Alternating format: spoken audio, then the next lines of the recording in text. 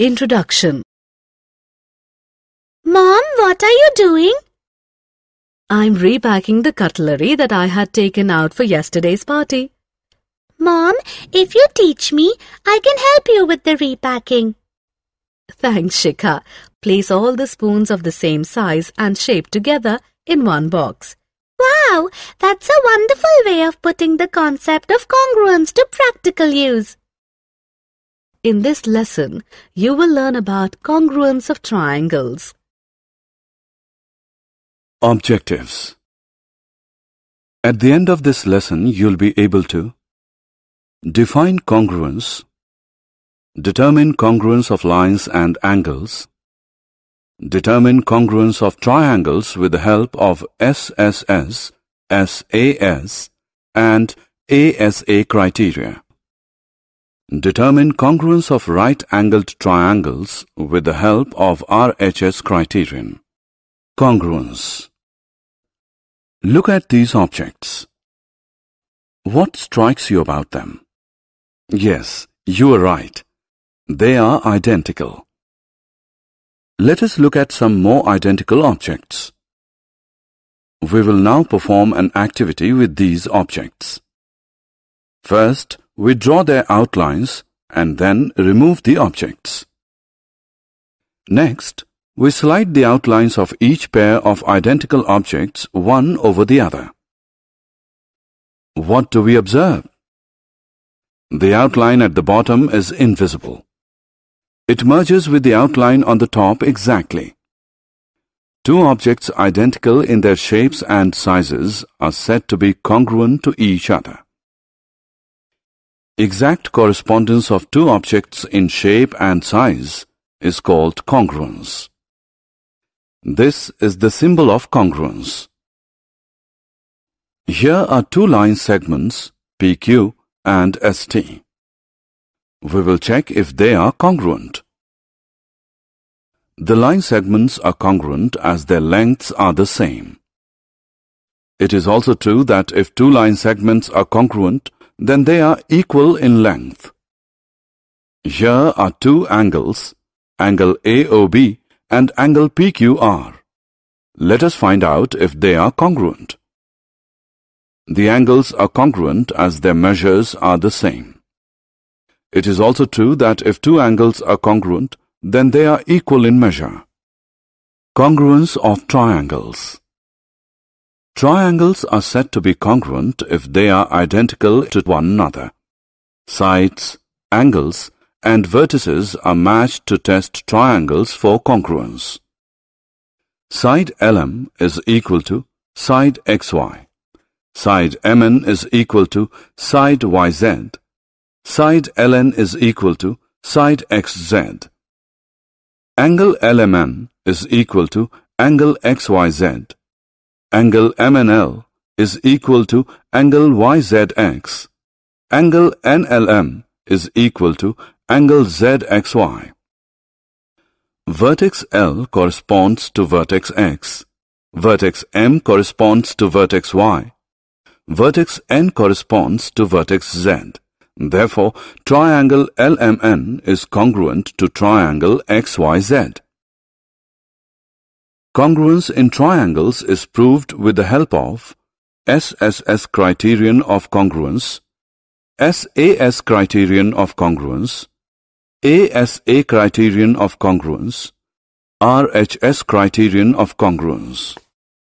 SSS criterion of congruence.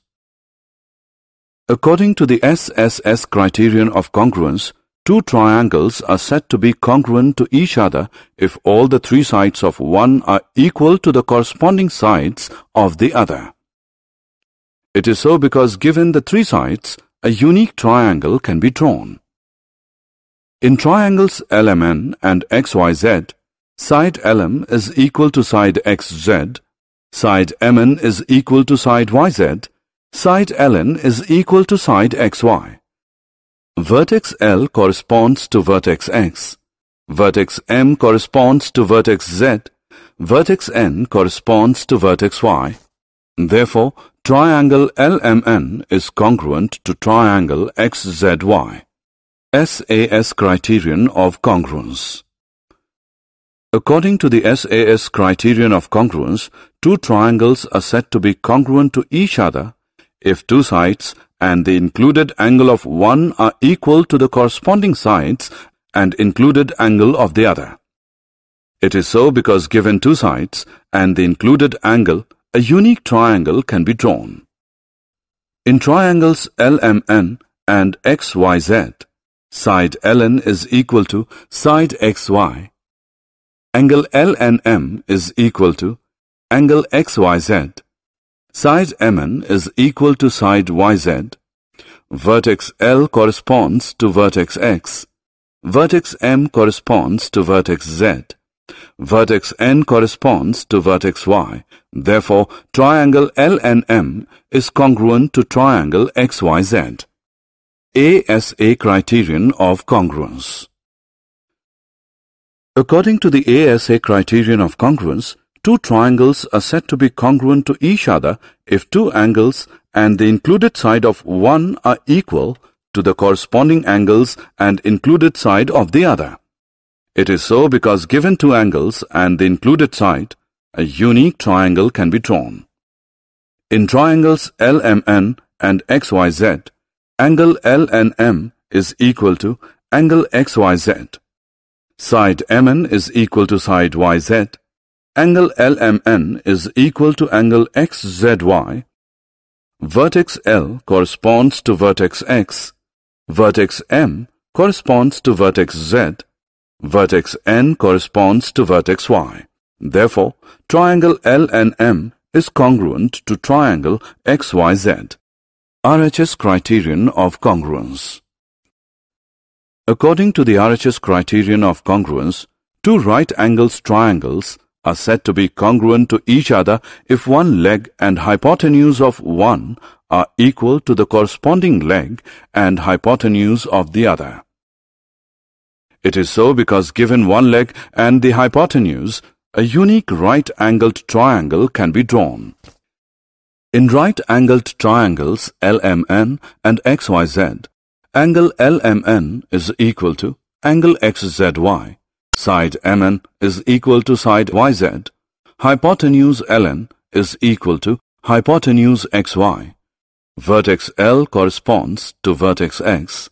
Vertex M corresponds to vertex Z. Vertex N corresponds to vertex Y. Therefore, triangle LMN is congruent to triangle XZY. Self-assessment. Match the items of columns A and B and identify the missing elements in the congruent triangles.